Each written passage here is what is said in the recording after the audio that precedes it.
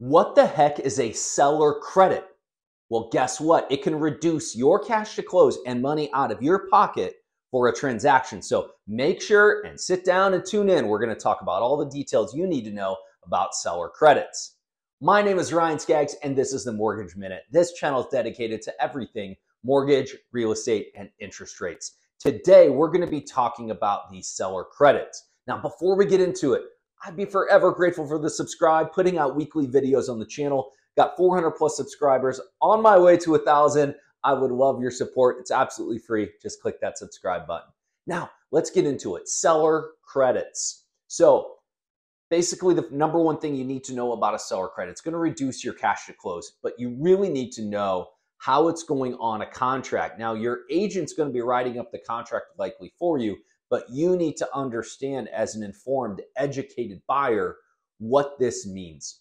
So let's give you an example of a $300,000 home. Hey, why don't we offer $305,000 with a $5,000 credit towards our closing costs? If you're putting, say, 3% down, that's $9,000. The seller just covered $5,000 of your costs, right? So $9K of down payment plus closing costs, and the seller just picked up $5K. That is great. For those of you that might be a first-time home buyer, or for those of you that might not have a lot of money saved, maybe that's both, this is a great way to be able to reduce that cash to close. Now, you have to consider, what is the seller netting? You offer $305,000 with a $5K credit, they're really only netting $300,000. So who knows what the property's worth in this hypothetical scenario, but with that said, you need to understand what is the seller netting. You need to understand what your cash to close is.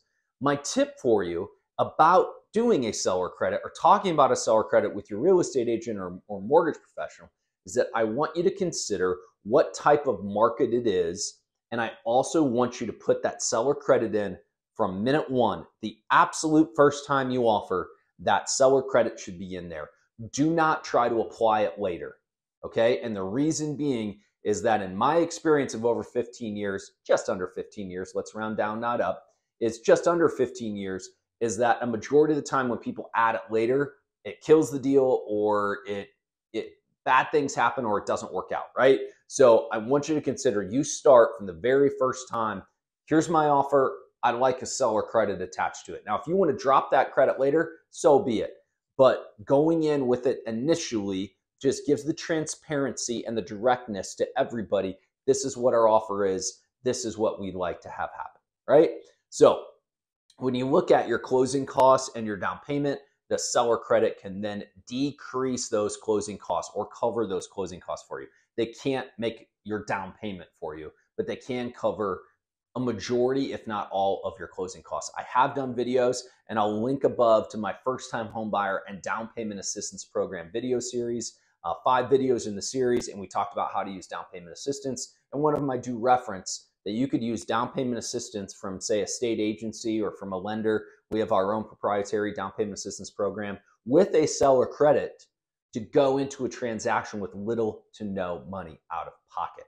So absolutely something to consider. That seller credit is basically just money that is set aside for you at closing to cover a portion of your closing costs. So that could be $1,000, $1,500. That could be 2%. You could use a percentage. You definitely want to keep it to, say, under like a 2%, under, say, a 2, 3, 4, 5K. If it gets up and up and up, you're going to have a host of other problems, which I can explain in a whole nother video. Or feel free to put your comments below. I'd be happy to engage in more specific questions for you.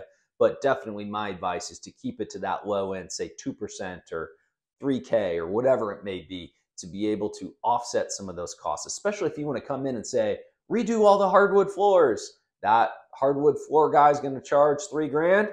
The seller just paid for you to be able to do those floors before you move in. So it's something to consider. If you made it this far in the video, I'd be forever grateful for that subscribe. Got that 400 subscriber mark, trying to reach up to that mountain of 1,000. So I'd be forever grateful. Stay safe. Put those questions below, and we'll see each other again very, very soon.